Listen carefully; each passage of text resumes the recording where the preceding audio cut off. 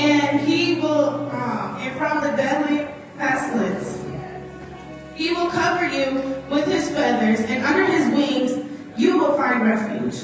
His faithfulness will be your shield and your rampart. Hallelujah. You will not fear the terror of the night, nor the arrow that flies of day, nor the pestilence that stalks in the darkness, nor the plague that destroys the midday. A thousand may fall at your side, 10,000 at your right hand, but it will not come near you. You will only observe with your eye and see the punishment of the wicked.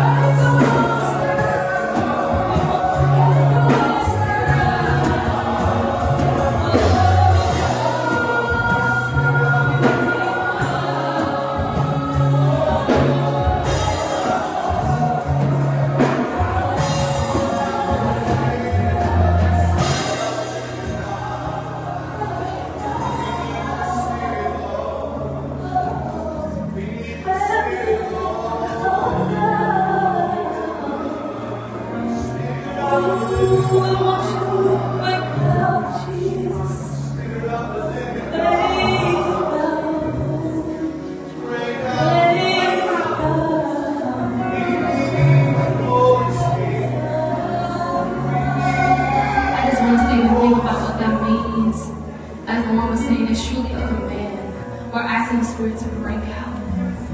And I think it's just a simple question. Will you let Him fill you? Will you let the Spirit fill you?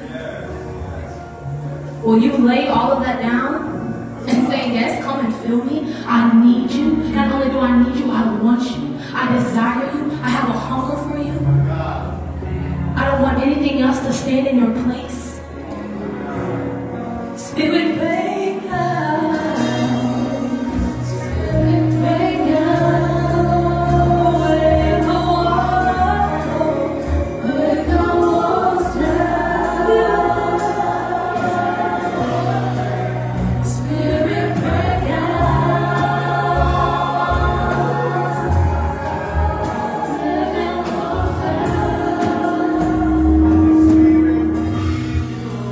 Spirit, break out. We want you to break out.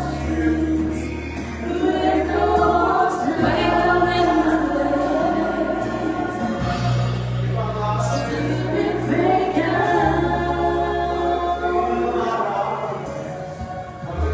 Heaven come down.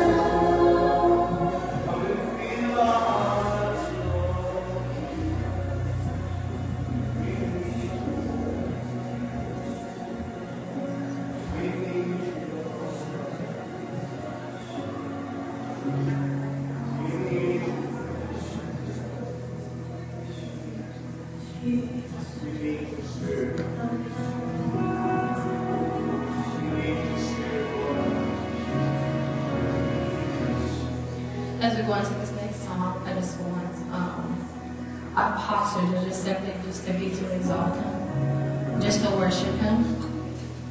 And if there are things that are standing in the way of you doing that, I encourage you to just rip all of those things aside, those things that stand in your way, where you cannot see Him, where you cannot feel Him. Identify what those things are and strip them aside. Move all of those vines, all that running out of your way so you can fix your eyes on Jesus. And so I want that to be our posture as we're moving into this next song.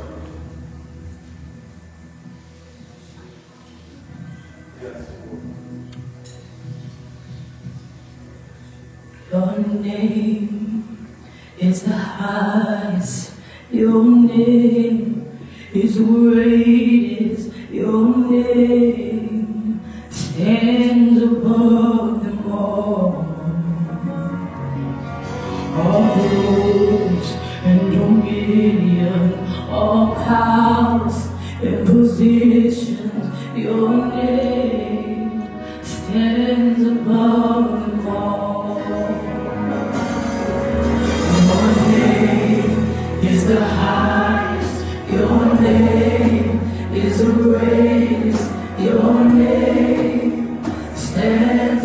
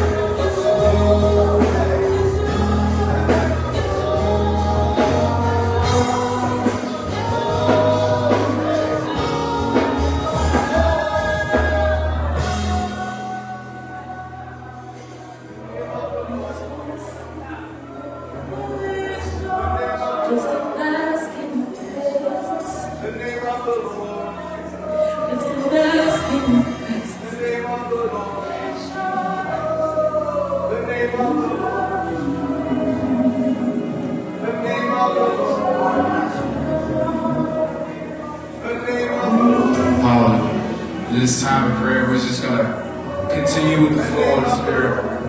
I will like for you, whoever would like to come to the altar. Altar's open. Spend time in prayer with God at the altar. If I can have some ministers to line up, pray with people right now.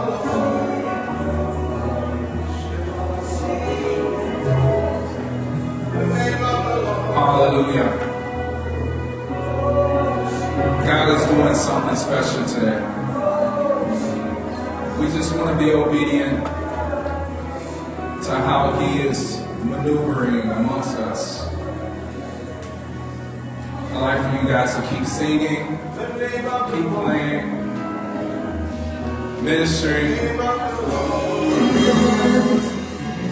keep ministering, yes. God wants to do something in your heart. He wants to do breakthrough in you. This is a point of surrender.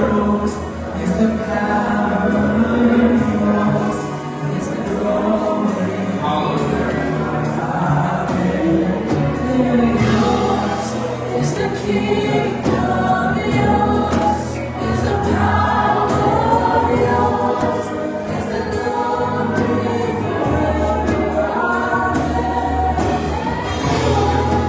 It's the kingdom yours, it's the power yours, it's the glory.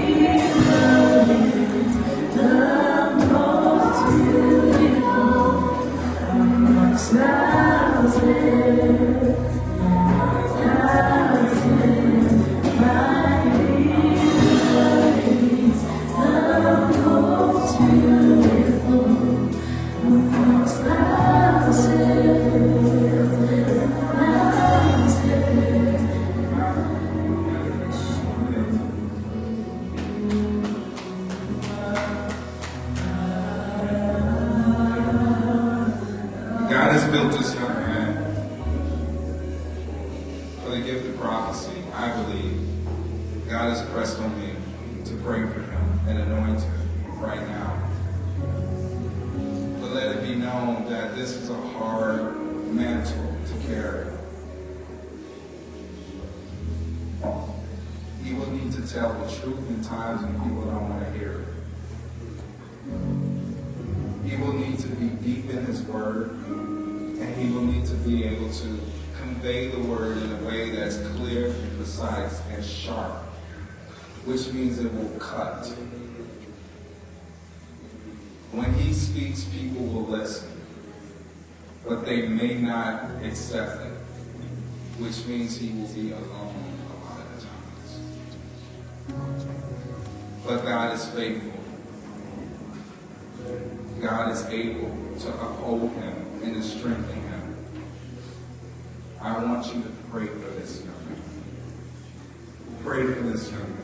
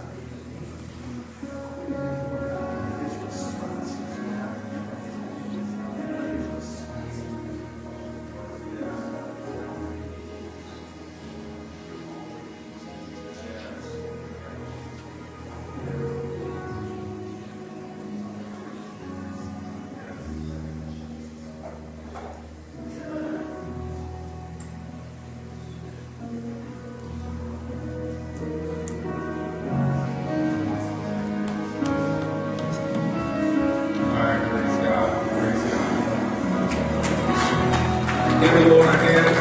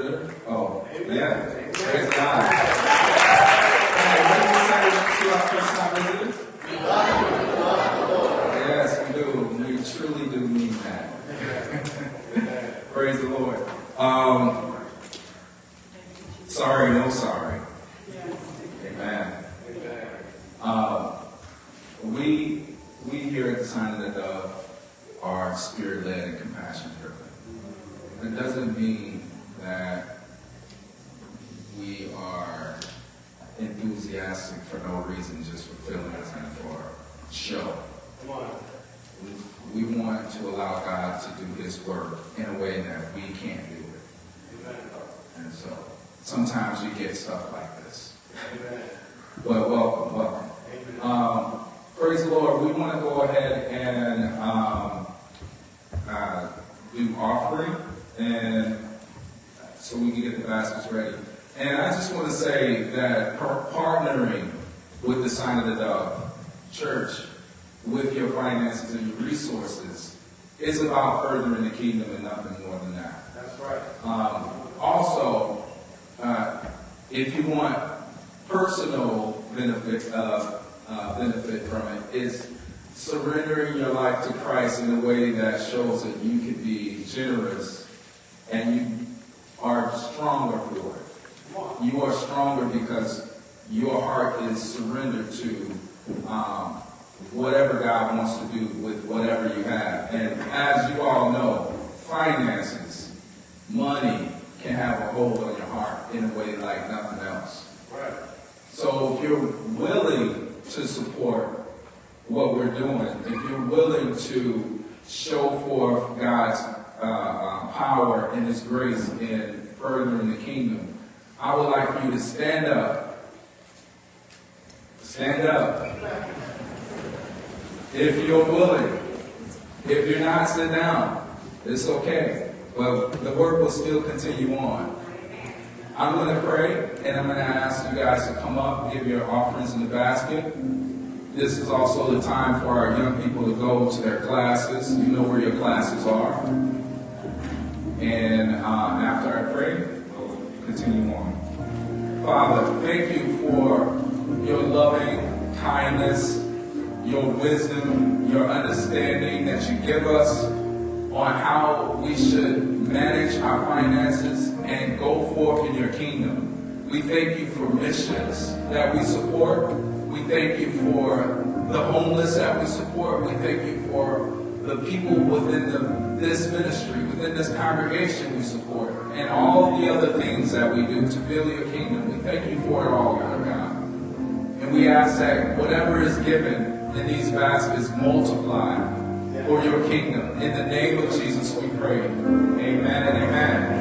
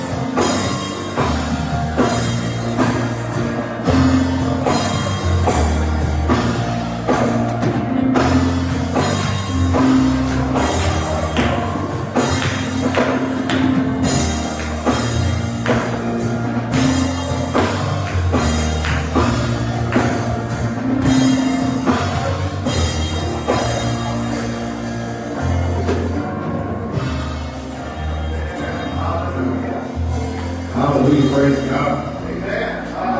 I am going to waste no time. We are going to get into the Word. I'm going to open up the Word of prayer, and then we're going to take our journey. Are y'all ready to go on a journey with me this morning? Amen. Hallelujah.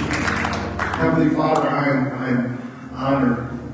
I am awed. I am grateful, and I am thankful for how you continue to show yourself to us, Father. How you continue to commit to us, Father. How you continue to let us know that you desire us. God, I'm grateful, Lord God, that in it all, you still reign, you still rule. You are the final authority. I pray this morning that you would give me the words. I pray that I would speak only the words that you would have me to speak this morning, Father God.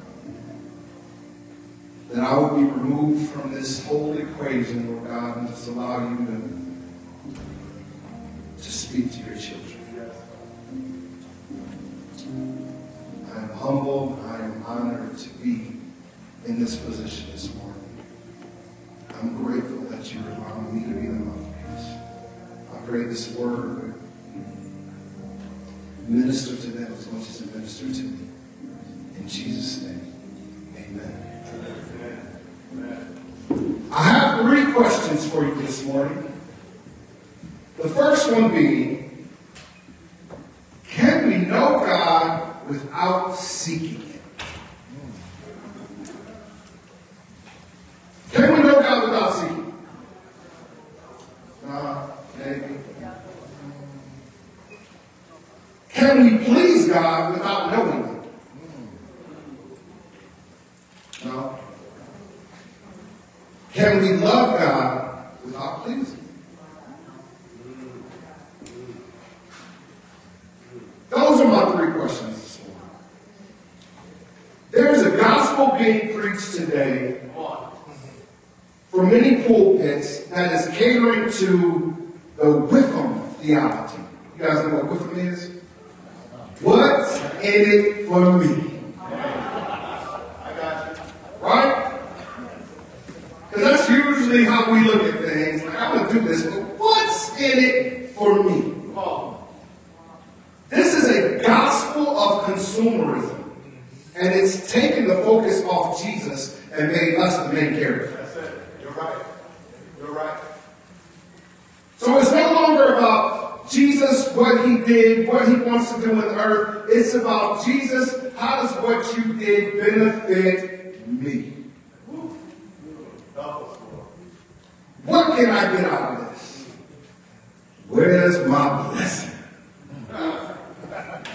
And we all like a good blessing. Now, who don't like a blessing? Come on. But that is the gospel that is being preached. And so we've got this self-centered vantage point of Christianity that is all about us and it's not about Jesus.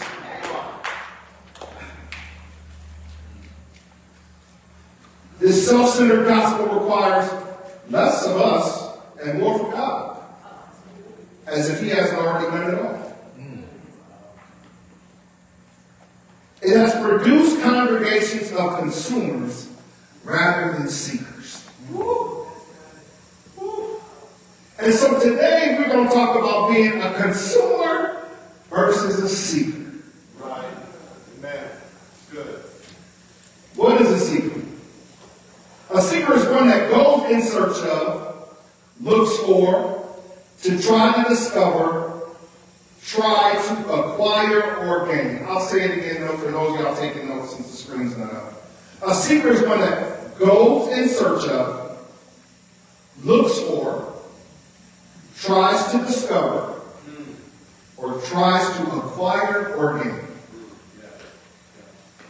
A consumer is a person who purchases goods or services for personal use, or a person or thing that eats or uses something. I'll say that again. A person who purchases goods or services for personal use, or a person or thing that eats or uses something. Consumerism is focused on me, and a seeker is going after something.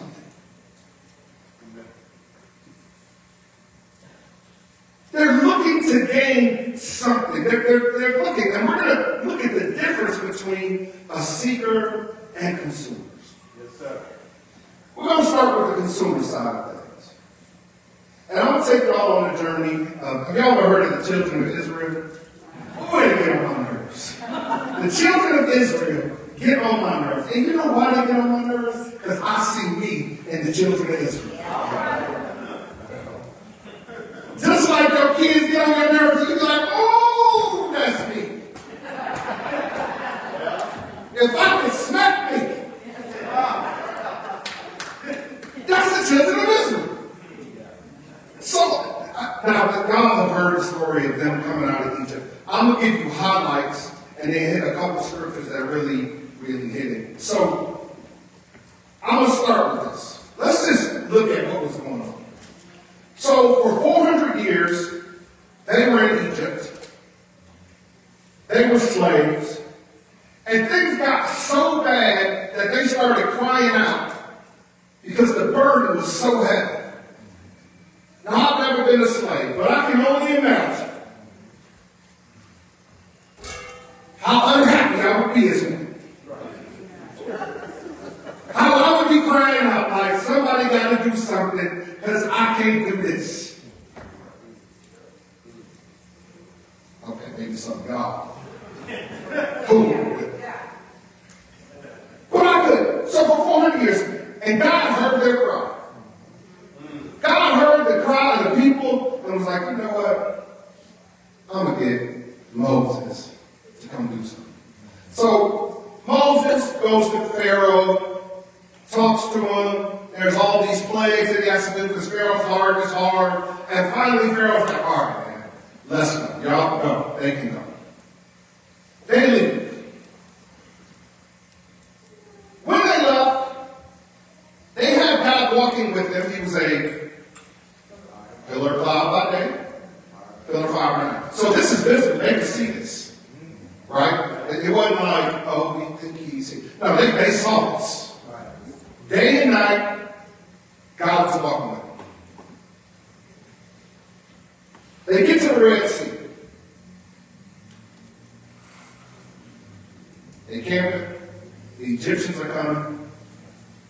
And what do? Before they crossed it, you know what they did? Didn't we say to you in Egypt, leave us alone? Let us serve the Egyptians. It would have been better for us to serve the Egyptians Christians than to die in the desert. All that crying out they did. They forgot all about that. Come on. And what did God do? God was like, man, walk on through the sea. You got these water walls, walk on through this sea. And so they walk through the sea. They get over there, and then they can have drinkable water. God made bitter water drinkable. Come on now. Then they were hungry. God gave them manna and quail. But they was complaining. And so what did they say? Exodus 16:3 says, the Israelites said to them, if only we had died by the Lord's hand in Egypt. There we sat around pots of meat and ate all the food we wanted. But you have brought us out into the desert to starve this entire assembly to death. So, y'all had all the pots of meat. Y'all came back from being slaves for the day. Y'all was crying out to God, and that meat didn't mean nothing. But now, I just want slave meats. Plentiful slave meats.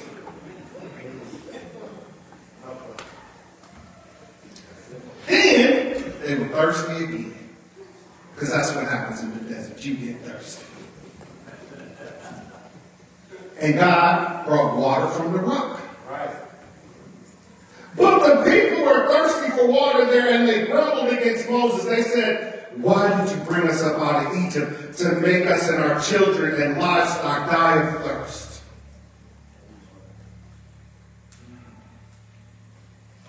Then God helped them defeat the Amalekites. And then they get to the Mount Sinai experience, where Moses goes up on the mountain. There's a cloud around it. They can't go up on the mountain. And God is speaking to Moses so they can hear him. They hear him speaking to Moses. They hear his voice. So this is all that has happened up to this point. For God to show himself faithful to these people. To show them that I'm with you. I've got you.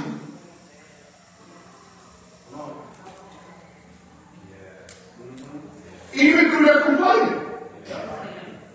I've got you. Let's go to Exodus 19. We're going to read verse 1 through 8. And then you can put a thumb in Exodus 32, 1 through 8.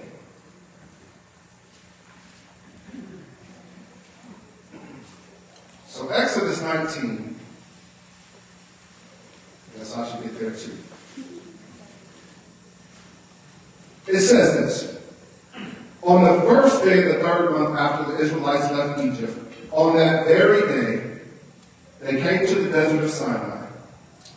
After they set out from Waukegan, they entered the desert of Sinai, and Israel camped there in the desert in front of the mountain. Then Moses went up to God, and the Lord called him from the mountain and said, this is what you are to say to the descendants of Jacob, and what you are to tell the people of Israel. You yourselves have seen what I did in Egypt, and how I carried you on eagle's wings and brought you to myself. Now if you obey me fully and keep my covenant, then out of all nations you will be my treasured possession.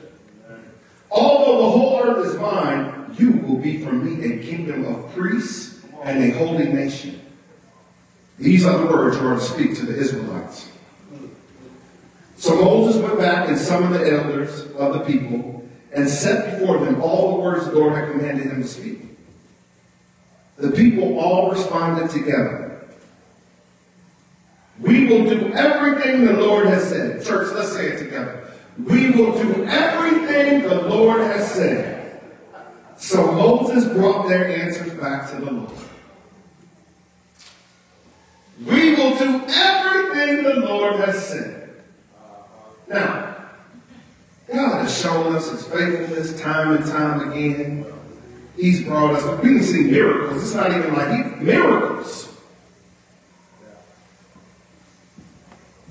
How often have we've been screaming, hollering, crying. We need to get out. We need to change. We need something. Free us, Lord. Free us. And God begins to show himself. And we're along for the journey and we're happy. And then we get to that roadblock, that mountain. And it's like, God, where's your faithfulness? How many times has God delivered us and we made that commitment? You got me now, God. You didn't got me through this one. I'm fully yours. Ain't no turning back. It's me and you to the day I die. So that's what the Israelites just did. Moses went back up to the mountain to have a conversation with God.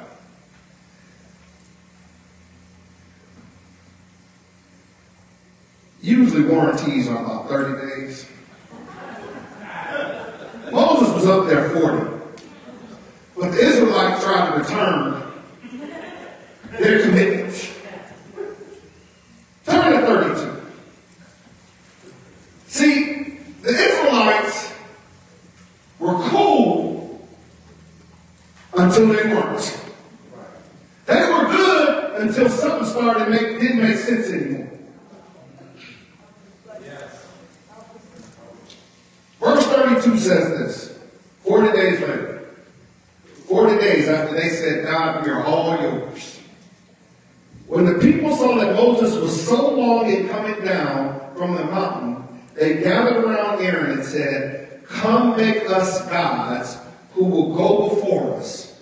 As for this fellow Moses who brought us up out of Egypt, we don't know what's happened to him. Moses gone. Come make us gods. Aaron answered them, take off the gold earrings that your wives, your sons, and your daughters are wearing and bring them to me. So all the people took off their earrings and brought them to Aaron. He took what they had handed him and made it into an idol cast in the shape of a calf, fashioning it with a tool. Then they said, these are your gods, Israel, who brought you out of Egypt. When Aaron saw this, he built an altar in front of the calf and announced, tomorrow there will be a festival to the Lord. Aaron ought to be spared. And why do you say that? See, because Aaron saw even more than the people saw. Aaron was there when Moses was having the conversations with Pharaoh. Aaron was speaking. Aaron was acting as the prophet for Moses. Aaron saw when he threw the staff down and it turned into a snake and ate up all the other snakes. Aaron was there when the plagues were announced and then saw them happen. But what Aaron wasn't, he wasn't in tune with the God that Moses was in tune with. All he was regurgitating information. That's what consumers do. Consumers will regurgitate information. It's not firsthand. Wow. My God. So all you know is what you've been told. Wow. And you don't understand the power or the wisdom behind it. We just take it for what it's worth. The other thing I found interesting is they said, hey, let's create a God. You know why? Because what they had come from was a place that created gods that they worshipped. So what I know, what you delivered me from, I'm going back to because it's what I know. What I know has not changed. Even though I've seen you do this and this and this and this, even though you've walked me through the desert, even though you've walked me through the sea, even though you fed me, even though you saved me, even though you helped me in battle, even though you gave me water to drink, you're still not what I know. My God. My God.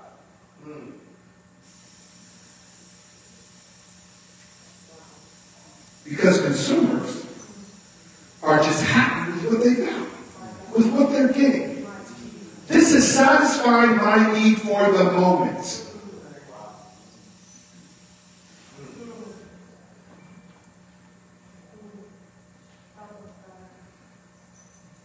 When Aaron saw this, he built an altar in front of the calf and thought, tomorrow there will be a festival to the Lord. So the next day my people rose early and sacrificed burnt offerings and presented fellowship offerings. Afterward they sat down to eat and drink and got up and indulged in revelry. That quick, people. They had an all-out party, worship session to this calf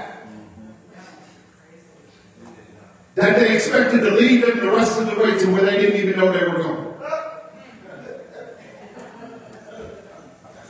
They didn't even know where they were going. See, Moses knew where they were going. Because God gave Moses the word, I'm taking you to a promised land. All they knew was we getting out of Egypt. I'm getting out of this immediate situation. But I don't understand where you're taking me, so I don't understand what it's going to take. My investment, the investment I'm going to need to make to get there. Wow. Come on. How often is that? We got something going on. We just want God to take it away. Take it away. Take them away. Come on. Hear you. This is me, though. This is me. Then the Lord said to Moses, God is holy. He can never be bogus. But I was like, oh, this is what parents do too. Go down because this is verse 7. And the Lord said to Moses, go down because your people whom you brought out of Egypt have become corrupt. He said, your people? Right. You ever have the school call and you call your sponsor and say your kids at school acting crazy? I do. That's your kid. God hit with that. Moses, your people. And if Moses like me, I ain't want them people to make the people outraged for the Lord. I had a different version in mind. They have been quick to turn away from what I commanded them and have made themselves an idol cast in the shape of a calf. They have bowed down to it and sacrificed to it and have said, these are your gods, Israel, who brought you up out of Egypt. When you talk about the characteristics of a consumer, see, consumers don't see what God is doing. They only see what he's done. We've got a church that doesn't see what God is actually doing. There's no foresight. It is, oh, God just did this. And that is what I can speak of. Wow. Wow. Consumers want deliverance without the effort. You just want to be free. I don't want to pay a price. I don't want to have to go through the hard work. I don't want to have to deal with me. Wow. God, just take it away.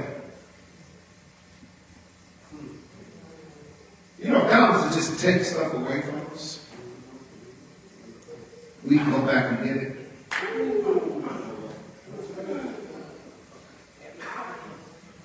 If God was just to take stuff away, we go back and get it because it's what our hearts desire.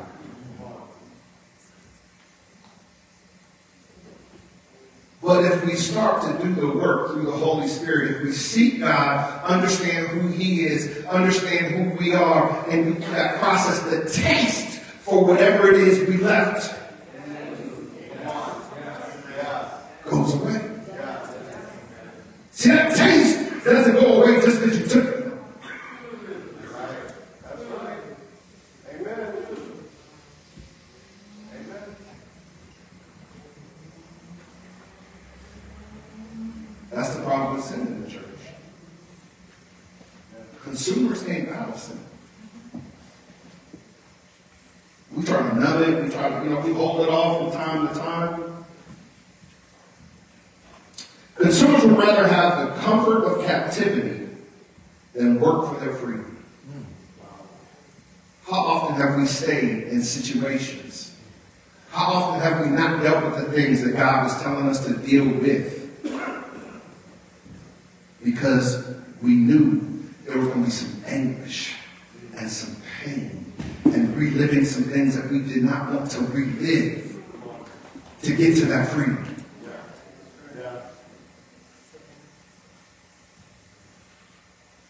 Dealing with the words that have been spoken. Dealing with the failures that we've had. Our own idiosyncrasies. And it's like, man, I don't want to endure that. The consumer is benefit focused. We already talked about that. What's in it for me? The consumer can only receive as much as they're being fed, which produces limited understanding. And when we don't understand something, when we don't get a full understanding of it, it doesn't take root.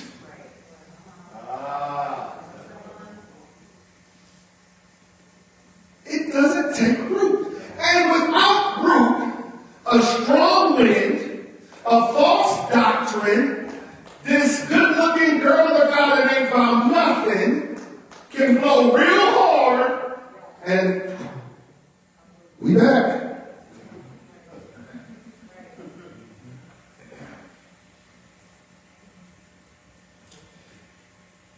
Consumers want instant gratification.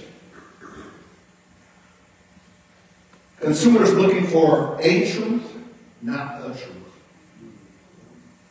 We're looking for a truth that benefits what it is we desire.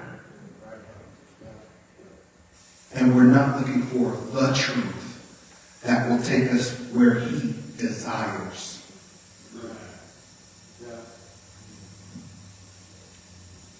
Some consumers, like the children of Israel, like, now let's look at Paul. Turn to your Bible, Philippians chapter 3. And this is the secret. I would encourage you can write 1 through 14. I'm going to focus on 7 through 14. I will touch on some of the earlier verses, but we're going to read 7 through 14 right now. At chapter 3, Philippians 3, 7 through 14. And it says, "But whatever were gains to me, I now consider loss for the sake of Christ. What is more, I consider everything a loss because of the surpassing worth of knowing Christ Jesus my Lord, for whose sake I have lost all things. I consider them garbage, that I may gain Christ and be found in Him, not having a righteousness of my own that comes from the law, but that which is through faith in Christ, the righteousness that comes from God on the basis of faith. I want to know Christ, yes, to know the power of His resurrection and participation in His sufferings, becoming like Him in His death, and so somehow attaining to the resurrection from the dead. Not that I've already attained all of this, or have already arrived at my goal, but I press on to take hold of that for which Christ Jesus took hold of me. Brothers and sisters, I do not consider myself yet to have taken hold of it. But one thing I do, forgetting what is behind and straining toward what is ahead, I press on toward the goal to win the prize for which God has called me heavenward in Christ Jesus." Yes, sir. Yes, sir. See, Paul was a seeker. And I would submit Paul was a seeker even before he became a Christian. A disciple of Christ. An apostle. Before he wrote this word that God gave him to write. Verse 7, "But whatever was to my gain, I now consider loss." So let's talk about his gain. Paul was well known in the religious community. He was what they call a Pharisee of Pharisees. He had a strong lineage as a Hebrew. He was faultless as it related to the law.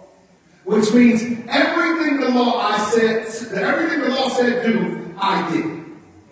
Because I thought that was the way we were supposed to live. And so I even persecuted those that were going against this law, that were talking about Christ in the church, that didn't make sense. I persecuted them. And I persecuted them out of, like, Paul was that villain that had good intentions. Right? The villain that said, I'm trying to preserve what is sacred, what is right, what I deem to be holy. But I missed the mark. And so Christ revealed himself to Paul. Now, Paul was very much aware of this transformation and what it was going to do for him in that Pharisaical community, and that religious community. Because now everything that I was against, I'm standing for. Right. With the same boldness, with the same intentionality, with the same focus. So when he said, whatever were gains to me, I now consider loss for the sake of Christ. All of that position and status means nothing to me anymore. Right. Seekers are not concerned about what they're losing. My God. They are focused on what they are gaining. Yes. Come on.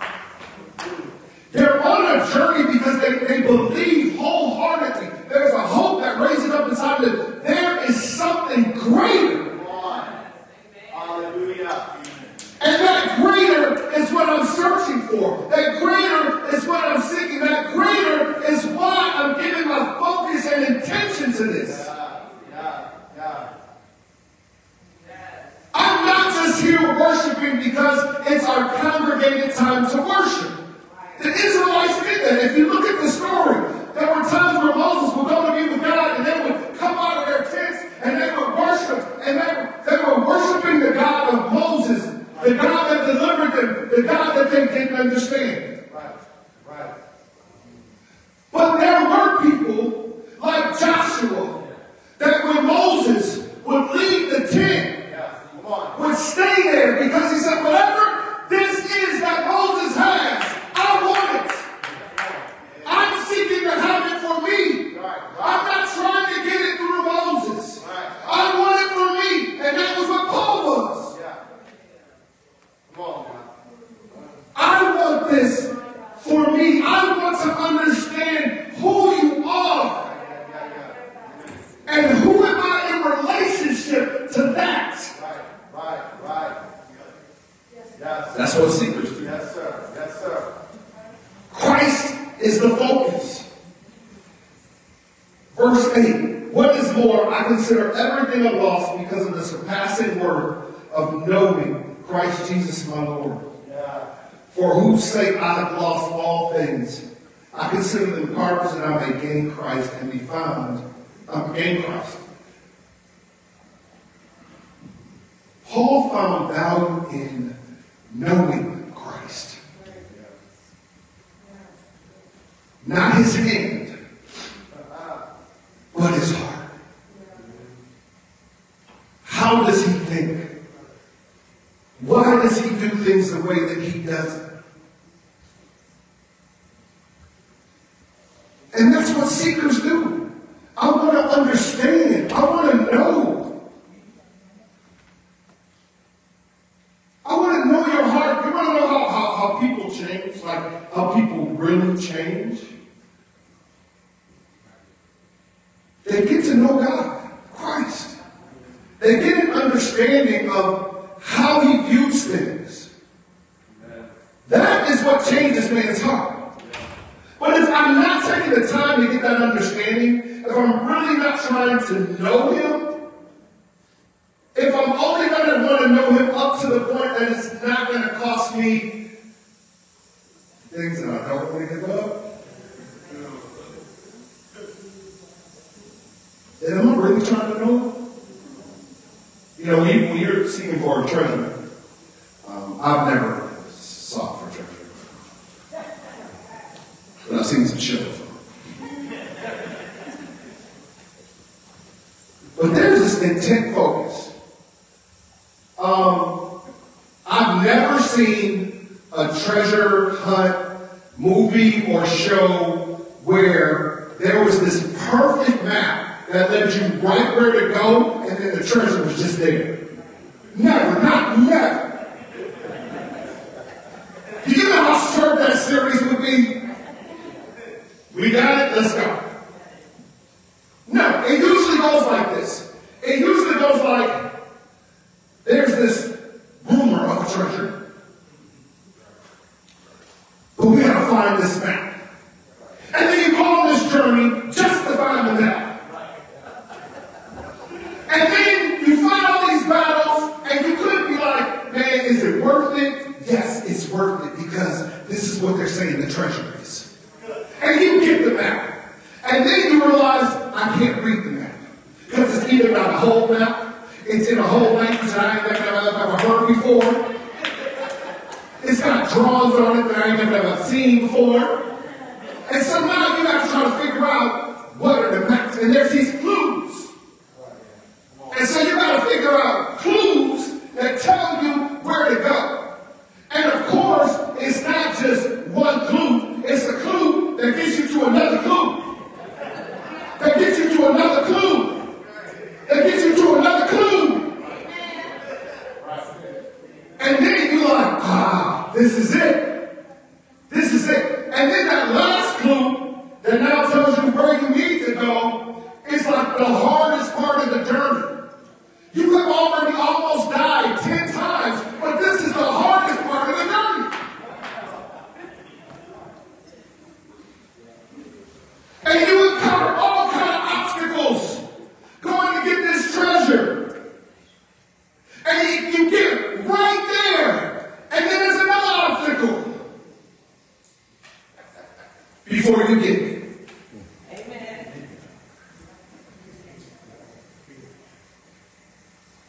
And that journey, the secret says it's worth it.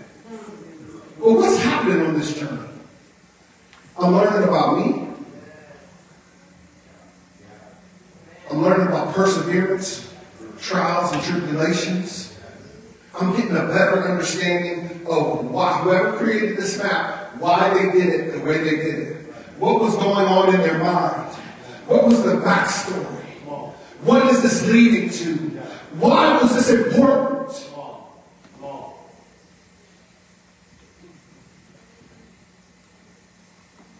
When we are seeking God, seeking to know Him,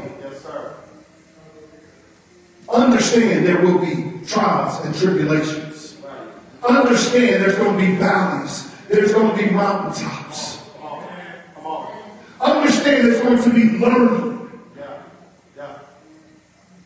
See, the reward is really in the journey. The journey of learning who He is, learning how He loves. The journey that provides us purpose, joy, peace. The journey that makes us overcomers. Man, we don't want that though.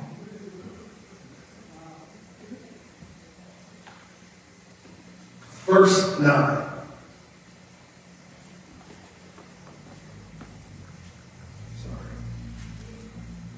Verse 9 says this.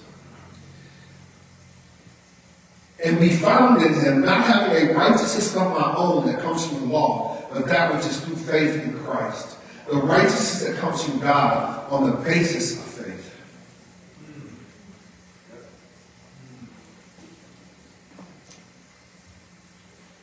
Paul wanted to be discovered in Christ. He said, I want to be found in Him. I spent some time on that because I'm like, I that is? Like, I want to be found in him. I want my very being to be identified in who he is as my creator. So in order to be found, that means there's some losses that have to be taken. That means there's some things that I see, believe about myself that I've got to be willing to encounter and deal with. Good. There's some falsities that have been spoken over my life that I've got to be willing to deal with. To be found in Christ. But you won't get that as a consumer. You got to be a seeker. A seeker seeks to please Christ. So, you know, Paul was from the law. So now he's talking about this relationship of faith in Christ. And how it's more than this set of rules. Right? We've deduced Christianity to a set of rules. It's like, no. It's bigger than this set of rules. It is this person of Christ and the work that he did in suffering and dying and being raised from the dead that is now producing life for mankind. Amen. That is now giving me a purpose that is not self-centered. That is not focused on me. And so the suffering he was talking about was the suffering he was going to have to go through as he spread this gospel. See, God told him, hey, Saul, you're going to be Paul, and your mission now is to preach this word to the Gentiles. So not only are you betraying the Pharisees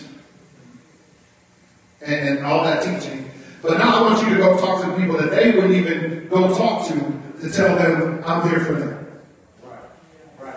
Right. You have to be a seeker to understand, okay, God, what are you really saying? Like, what, help me. Reveal to me. See, revelation comes from seekers. Yeah. Amen. We want God to reveal things to us, but we just really want him to hand things to us. Right. Yeah. That's what we want. Right. The God of the light.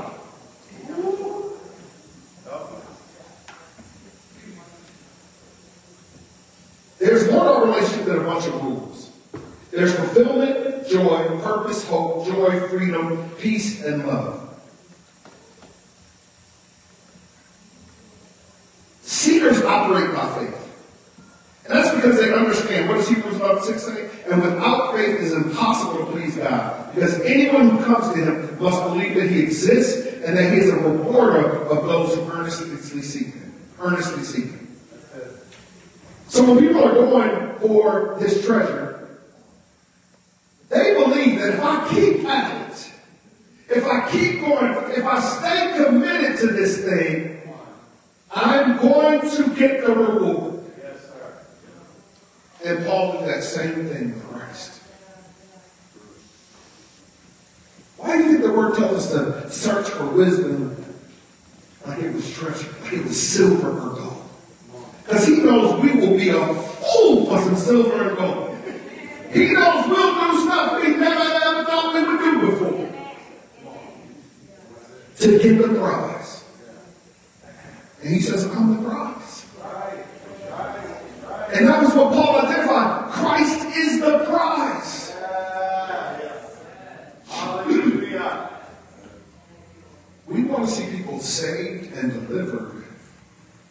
That deliverance comes through knowledge, revelation, conviction, all of these things. It is more than just a worship service. See, the worship service is kind of like the calling out of Egypt. I'm hearing your cry. I'm letting you know that I'm here. I'm allowing you to feel my presence. Are you ready to take the journey? Are you ready to take the journey as a seeker? Or are you going to come in here Sunday after Sunday just looking for that feeling?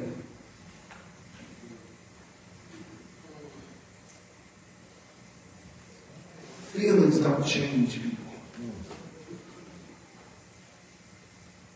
Feelings don't produce surgery on the heart. They don't transform people. Truth transforms people. Truth will be planted as well as uprooted. How do we get truth? We've got to be seekers.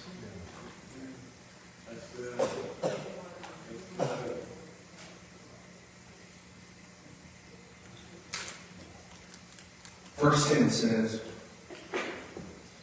I want to know Christ, yes, know the power of his resurrection and participation in his suffering, becoming like him in his death, and so somehow attaining to the resurrection from the dead. You know what Paul was saying there? I don't want to know Christ through conversation with you. I don't want to know him educationally. I want to know him with the full experience of experiencing him. Because there's something about an experience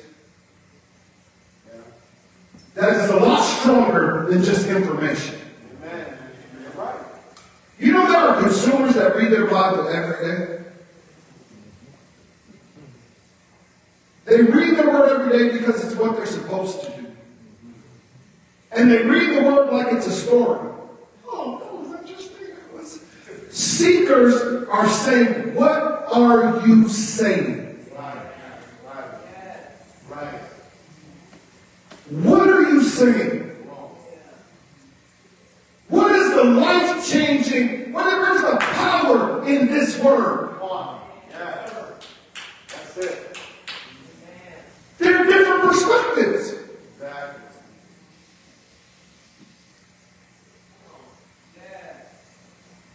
Seekers are willing to put in the work. Let's go to verse 12. It says, not that I've already obtained all this, or have already arrived at my goal, but I press on to take hold of that for which Christ Jesus took hold of me. Brothers and sisters, I do not consider myself yet to have taken hold of it. All that Paul had done, and he said, I'm not there yet.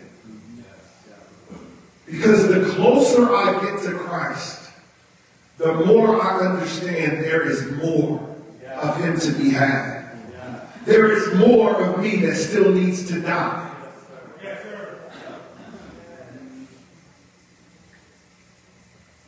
I've written a whole bunch of letters to churches. I've spoken a whole lot of words. But there is still more. Well, one thing I do, forgetting what is behind, is straining toward what is ahead. I'll press on toward the goal to win the prize for which God has called me heavenward in Christ Jesus. Amen. See, seekers are willing to do the work. Yeah. There are a number of stories of Paul. Didn't we just have we were talking about the shipwreck a few weeks ago, a month or so ago? And I thought about that story as I thought about seekers. There were people on that boat that all they knew was what Paul was telling them. But God had revealed to Paul what he was going to do.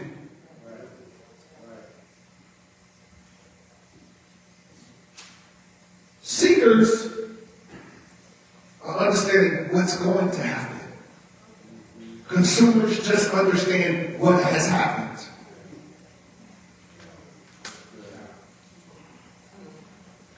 Today, God is looking for a people that are seeking him so he can speak to you. He's looking for a people that can be the warning sign to others. He's looking for those that others can come to gain understanding. He's looking for people that are saying, I'm in it. We will never raise a body of disciples as consumers. Because we're only looking for a gospel that benefits us. And that is not what being a disciple is about. Jesus was teaching them how to reach others. How to live in a way to reach others. And I believe that is what he's raising up today. I believe he's wanting to shake up the church today. He's wanting us to truly determine, are we in this? Are we truly in this? Not just in the position that you serve, but are we truly in this? Does our time with God represent that?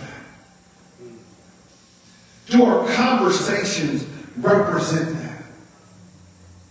Does our desire for growth and understanding represent that?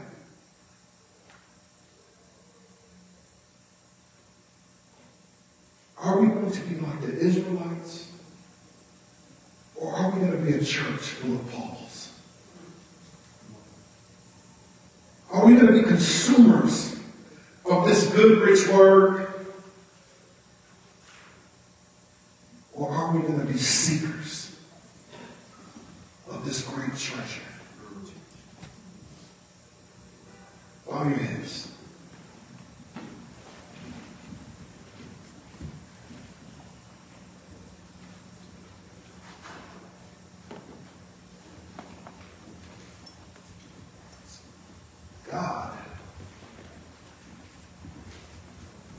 God wants us to respond to him. Hey, y'all gotta go on, just come on. God wants seekers. And the cool thing about him is, even though he knew we'd be consumers, it didn't stop his work. It didn't change the love that he had for us. It didn't change the sacrifice that he was willing to make.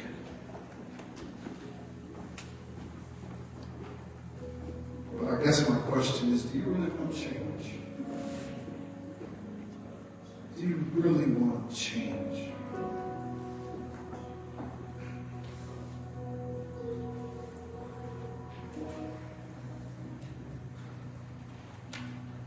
And it means being willing to lay aside the fear of what's to come. And just giving a real yes. See, seekers are open to the truth.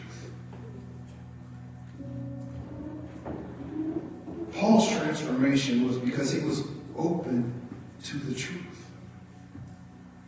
There are sometimes we think things are the truth that aren't the truth. And unless we are open to hearing from the Spirit and allowing him to change us,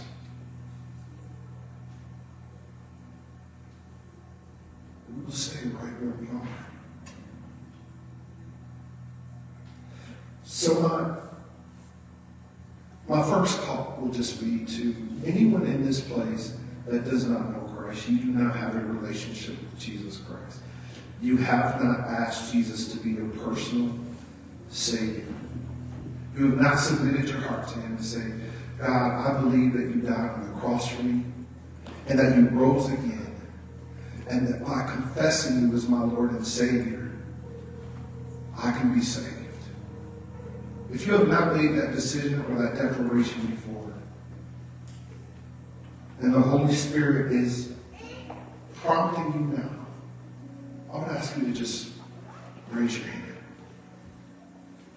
And if you have made it at one time, but you've walked away from God, even you can raise your hand.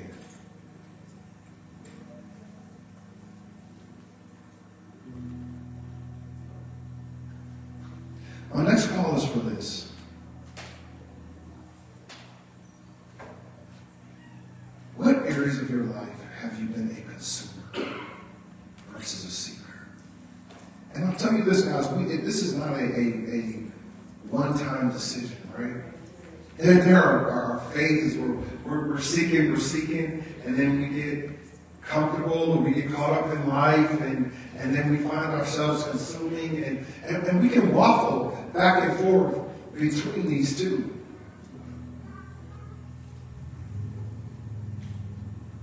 So this is not a message of condemnation, but more of a, let's examine ourselves. Where are we? Where do we have some traits of the consumer? Where do we need to be more like the seeker? And I'm going to ask you to stand this morning. If your desire is to be a seeker, and if you want to make a commitment to say, God, I'm going to take some steps. I'm going to rearrange some things. I'm going to rearrange some things. I'm going to allow you to do the work that you want to do in me. I'm going to give you what I'll call is an ignorant yes. A yes that doesn't know exactly what's going to happen, but that is confident that you're at the end of it. A yes that knows confidently that I want to finish this race with a well done, my good and faithful servant. If that's you in here, stand to your feet and we are going to pray.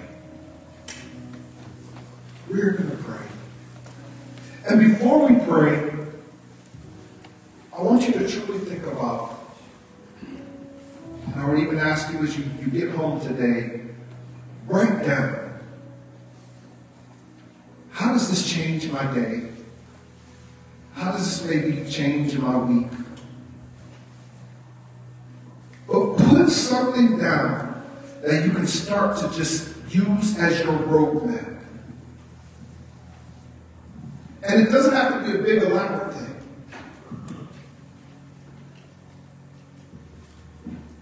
But let's be intentional, as seekers are intentional.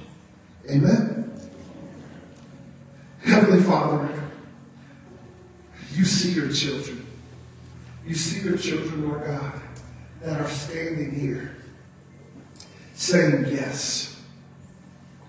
Yes, Lord God. We first ask you to forgive us, Lord. Forgive us in the areas where we've fallen short. Forgive us, Lord, where we've been like the Israelites, Lord. Forgive us, Lord God, where we've just wanted the blessings and have not been willing, Lord God, to truly put in the work. Have not been truly seeking your face, Lord God. Lord God, where we've wanted your hand, Lord God, but we haven't desired to seek your heart. May you change us, Father.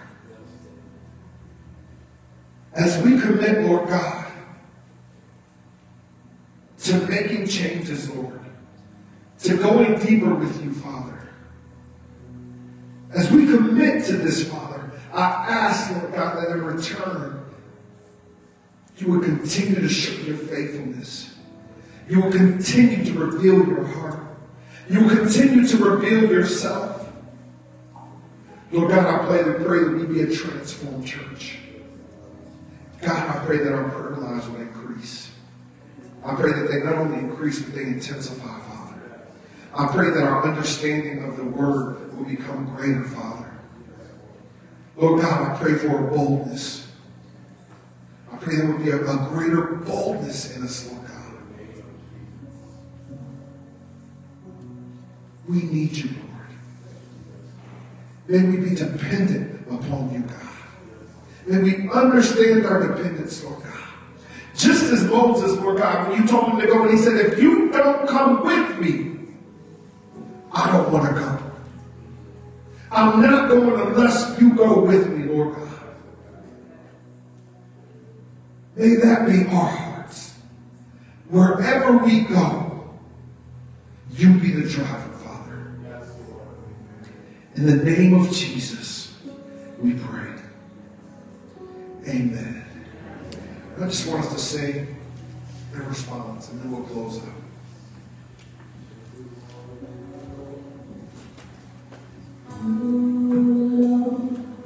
You are worthy,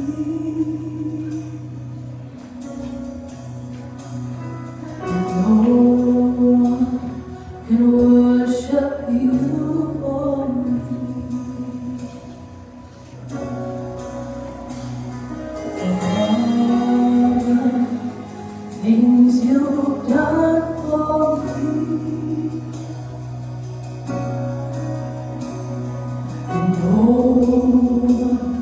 Can worship you for me.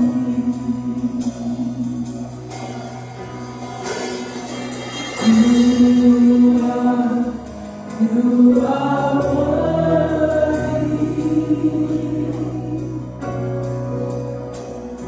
and no one can worship you for me. For all that you've all that you have done for me, and no one can worship you for me. It's my worship, all of my worship. I receive my worship, all of my worship. Even is my worship, all of my worship. Receive my worship, all of my worship. And I will not be silent. I will always worship you.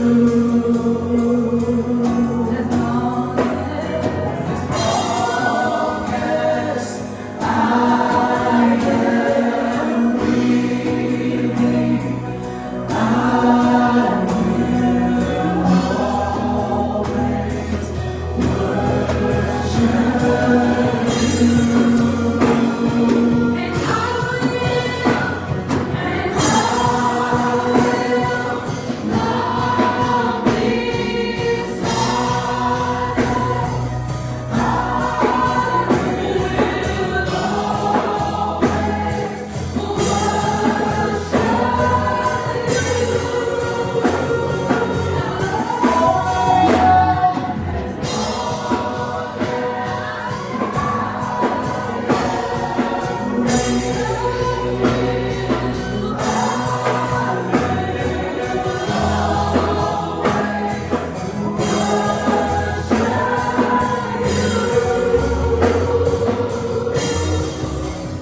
It's my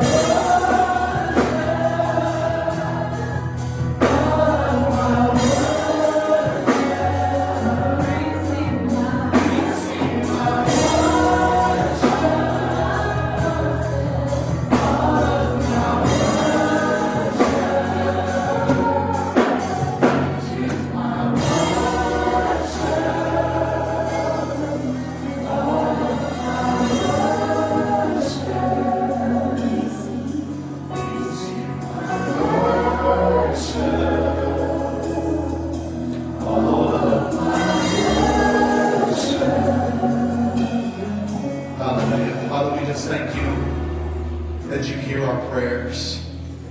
And even as we prepare for whatever this week may bring, Lord God, receive our worship. In Jesus' name. May you be seated just real quickly, and I will just give some brief announcements before we leave. But I just want to say thank you all for being here today. First and foremost, Pastor Jason is out of town with Apostle Deborah and another team member. They have made it to Uganda. They are there ministering today. Amen. And so I ask that you continue to pray for them throughout the week. They are to return on Friday. And so just be praying throughout the week that God would have his way. And also pray for their strength in Jesus' name. Praise God. Pastor Brent, thank you so much for the word today. Would you just bless him?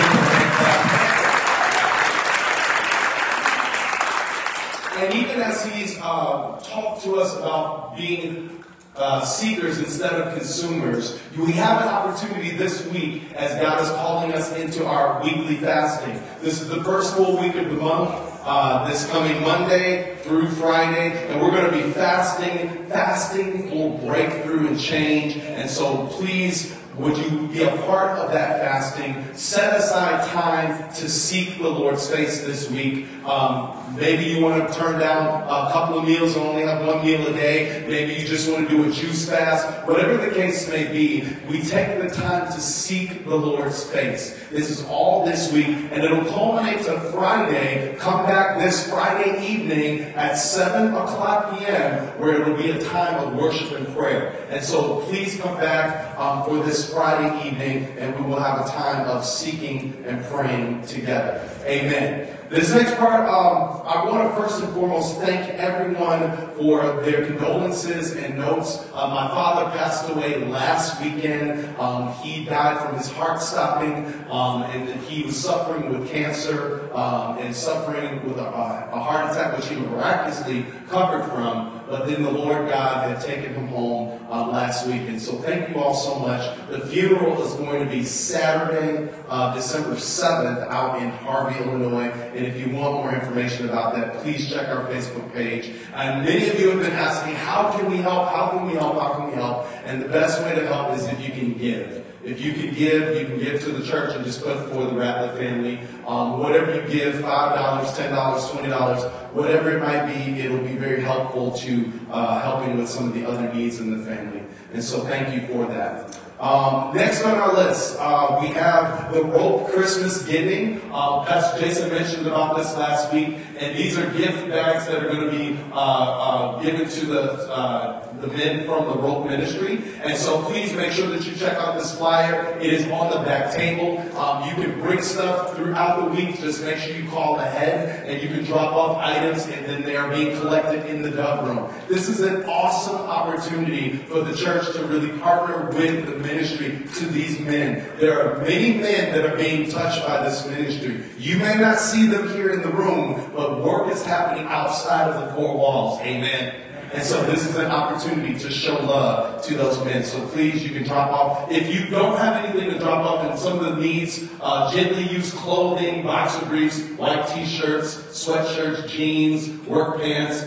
Special items would be Bibles in English and Spanish. Some of you might have new or used bikes that you want to give, backpacks, toiletries, toilet paper. This whole list is outside right here in the hallway. So please take one so that you can be a part of that giving. Amen. Next thing, Just Be Christmas Party. Amen. Next Sunday, December 8th, the women of the Just Be Ministry and all women are invited in this place to come and be a part of the Christmas party that is happening immediately following the service. Amen. Right here, come on. Yeah, I'll let you tell them. Praise the Lord. It's just very quick. Right after service next week, we want to invite everyone 18 and older to come and have time with us. We're going to have lunch. We're going to have games. We want you to bring a white elephant gift. We're going to have a fun game, but everybody don't bring toilet paper. We would like you to bring a real, re-gift, white elephant gift. And we are also going to have a time to give. So if you have extra change, or you want to bring cash, or you just be prepared, because we're going to have an opportunity also for you to give to someone that we love and that is in need. We're not going to talk about that today, but we want you to be prepared for that right after service next Sunday. Lunch. Praise God. And another opportunity of fellowship is for the Legacy Ministry. Praise the Lord. For those that are in Legacy, 55 and older. Amen. Praise God. So they wanted to make sure that I made it known that there will be a Christmas party on Saturday, December 14th from 9 a.m. to 11. I heard y'all had a great time last month at the restaurant. Praise the Lord. And y'all ended up praying for people outside at the restaurant. Praise God. Amen. Look, I'm only like 3 more years. I'll be there in a second. Praise the Lord. But the Christmas party for Legacy Ministry will be happening on Saturday the 14th. That is from 9 to 11. Amen. I believe, and that'll be here in this space. Amen. Here in this space. Praise God. So that is it for today. Why don't we all stand to our feet? Also, let's thank this worship team.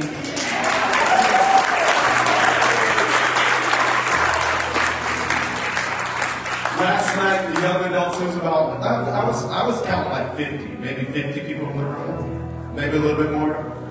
Okay, there's about 50 plus people that were youth and young adults that were here last night, and they were just crying out before the Lord God. I stepped into the environment, I was like, ooh, and it was just beautiful. It was a beautiful time, and so continue to pray for our young people. Continue to pray for the fire of our young adults. That God is doing something. Touch your neighbor and say, He's doing something. And if you didn't touch a neighbor, I want you to do it again. Hey, He is doing something. Praise the Lord. Hallelujah. And so we give glory to God. Would you lift your hands before the Lord? Father, we thank you, Lord God, for your presence in this place. We thank you, Lord God, that you have stirred our hearts to be seekers and not consumers. And so, Father, even as we get into the fasting this week, Lord God, I pray for a sweet communion with you. Father, I pray that we would wrestle with you, Lord God. I pray that we would seek after you because we recognize your value is so much greater. And now may the grace of God go before us. May the Spirit of the Lord go before us. May His sweet peace rest upon us in the mighty name of Jesus as we leave this place. Somebody say, Amen. Greet one another in the name of Jesus.